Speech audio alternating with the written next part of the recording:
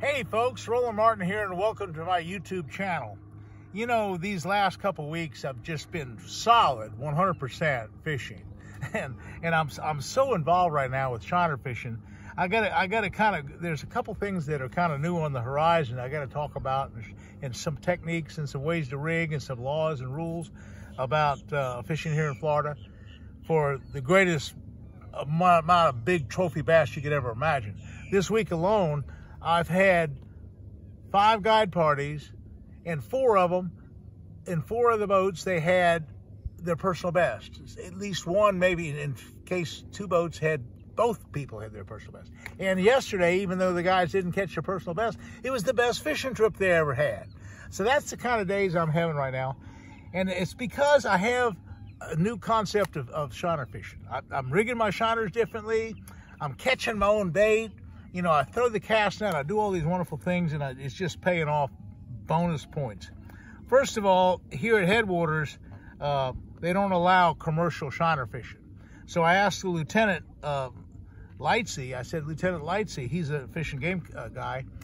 I said, what about if I catch my own shiners in the net and just give them away? Just don't charge for them. I don't charge $24 a dozen like all the tackle shops. I just give them to my people. And so he said, that'd be fine. Okay, I can do that.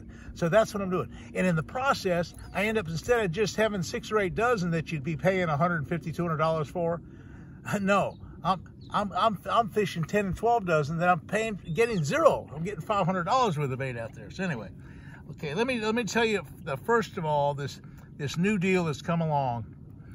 Florida has instituted a brand new law. And what this is, if you notice, that's the new circle hook.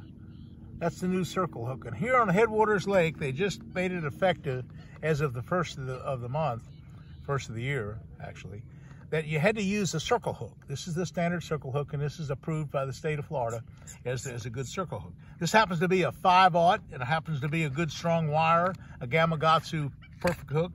And it's set up with the curved eye. It's the perfect hook to do a snell knot. Now, I've shown you the snell knots for my flipping, and I want to show you a snell knot for these downturned eyes. Okay, now how you do a snell knot for the downturned eyes is you come through the hole. Oh, if I can find it, there we go. My eyes are a little bad. And I come along and I put the hook to the down position, okay? And I make a loop. Watch this. I make a loop right here and have that line going that way, okay? Now there's tag end right here. And here's my loop. I take 2 fingers and put in the loop, and I go 1 turn, 2 turns, 3 turns, 4 turns, 5 turns. Look at 6 turns. Look how I'm turning the thing. 7 turns, 8 turns, 9 turns. With braid, I go 10 or 11 turns, 12 turns. Okay, that's it. Now, all I do is pull that line tight and pull the tag in tight. Well, and that is 100% strong snell knot. Now, let me get to my knife and cut it off. Okay, now there's a couple ways to do snell knots, but that's a good one. Okay, pull it tight. Sometimes I'll put it on something, I'll pull real tight, and it's real solid now. You notice that snell knot? Now, if you want to go 100% more, I'm a big proponent on super glue. And so a lot of times on any of these knots, I'll just, to really strengthen them, knowing that it's not going to slip or anything like that, I'll just throw a little teeny bit of super glue. Now it's a 100% knot. I know it's not going to slip. Okay, that's the first thing. We got the hook all set up. It's a 5/0 circle hook. That's the new law. Well, it's the new law in Headwaters, and it may well be the new law in Florida and all the rest of the lakes. This is a test situation that they're doing right now. Okay, I like to run a float on the float rigs. I'm going to show you 2 kinds of rigs, a float rig and a free rig. On the float rigs, for real shallow water, I might go just 2 or 3 feet. For the deeper water, sometimes I'll go 4 or 5 feet.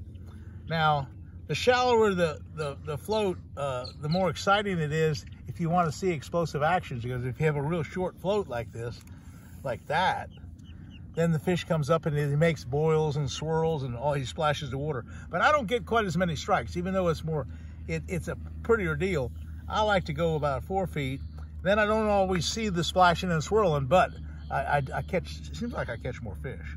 Okay, now I'm using a styrofoam float, and I have pegs on both ends. I have it pegged here and pegged here, and it holds it really well. This is 65-pound braid, okay? 65-pound braid. Let me show you the other part of the compliment.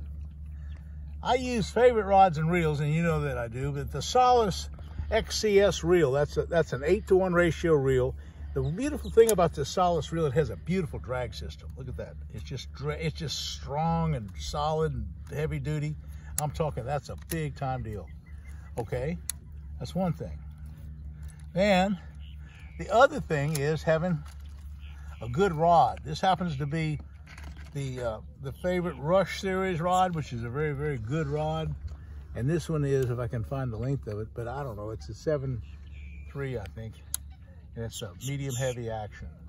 Okay, medium heavy action, and it's plenty long. I don't have the big rod butts on there. You could put the big cushion buttons on there like I use for my flipping sticks. That'd be all right too. But anyway, that's that rod. Now I'm gonna throw some shiners out in just a second, but first let me show you the second rod. Now here's a rod. See, right now we're in a big deep hole here. This is shallow right here, just a couple feet deep. Notice the power poles are shallow. That's kind of an island.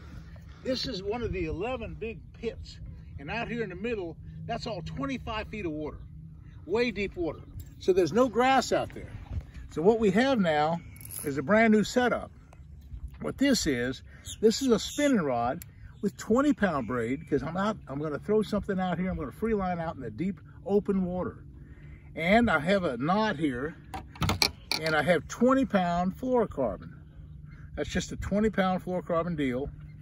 And I have, again, that snell knot. I just showed you the snell knot. And I got it again with the fluorocarbon. That's that 5/0 circle hook that's legal now for fishing here. Okay, and I've super glued both this knot, and I've super glued the double uni knot. That's a double uni between the fluorocarbon and the 20-pound braid. So this is light line. Okay, so let me just show you what I'm doing, because this is the first rod I'm going to throw out there.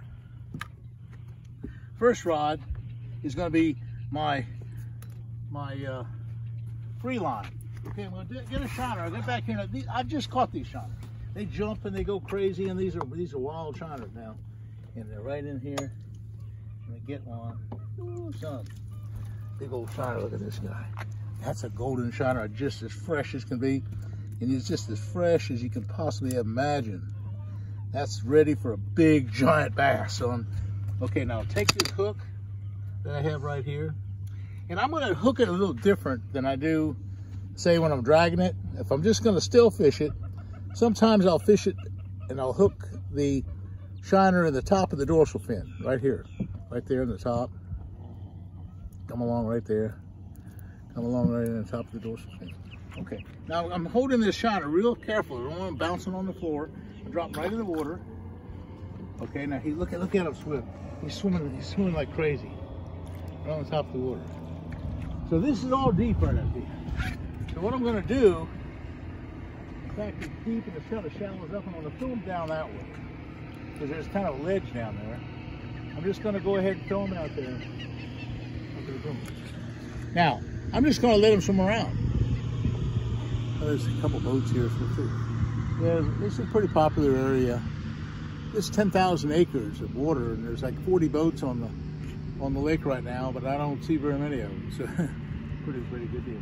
Okay, so the only way you know you have a strike is that every once in a while with this kind of rig, you got to kind of feel it. It's like plastic worm fishing. This is a whole lot like your worm fishing. So what you can do, you're holding it, that's one thing. But a lot of times what I'll do is I'll put it down on the ground. Now there's, if I do, you got to keep the thing open. You got to keep your bail open, because he'll jerk the rod right smack out of the boat. Okay, let's get the other one going, and we'll try to catch a fish in the process. Same hook, same deal with the float, a little bit different. I can hook them a different way. Actually, I can hook this one. I can hook this one through the nose if I want. And I might do that. I might let him just hook in the nose, and he's a little bit smaller shiner. I'll just come right through that nostril and out that hole there, okay? And on this one, oh gosh, the one just hit this one. Yeah. One just blew up on that one. He just made a big boil, okay? So what I'll do, the circle hooks, you have to kind of reel down on them. Just reel down until you feel something, until you feel fish. Oh, he came loose.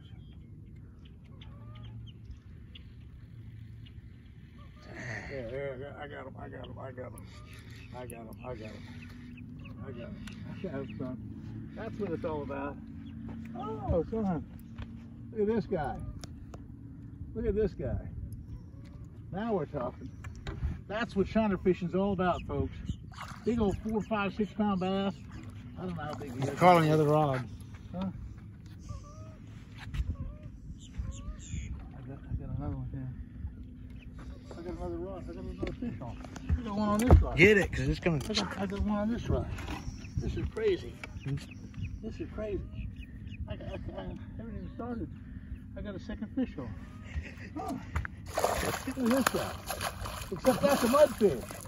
Oh heavens, I got a mudfish. Drop him. I don't want to have a mudfish. Okay, I'll put this one down. Forget the mudfish. I'll stand on it. This is a pandemonium. And that's what happens when you're shiner fishing. It's pandemonium. This is what happens. This is exactly what goes on when we're shiner fishing. Big old 4 and 5 pound bass like this. Okay. Okay. That is quality fish. You saw how I did it. You saw how I rigged it up. Hey, folks, that's money. These size fish are something. And action is 100%. Shiner fishing at its best this time of year here at the headwaters and a lot of other areas down in the south. Beautiful 4 or 5 pound bass. And hey, just a minute ago, I was fishing with my cameraman Tyler South, just caught an 8 pound bass. So I'm telling you folks, this is where it's at. If you want to catch a trophy fish, come on down to Florida, get yourself some shiners. Hey, you'll have the time of your life. Hey, we'll see you again soon, and thanks for watching. Hit that likes button.